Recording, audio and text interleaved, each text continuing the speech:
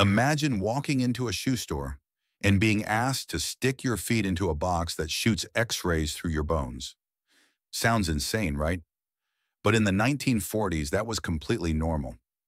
The shoe-fitting fluoroscope was marketed as futuristic science. Customers could peer through a glowing screen and literally see their toe bones inside new shoes. Kids loved it. Parents trusted it.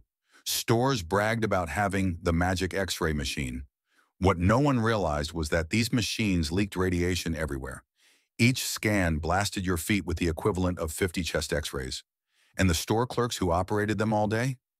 Some suffered skin burns, ulcers, even cancers from constant exposure.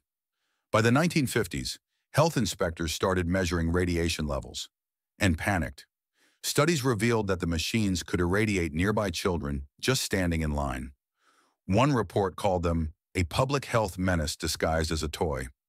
By the 1960s, governments worldwide banned them, and most were destroyed.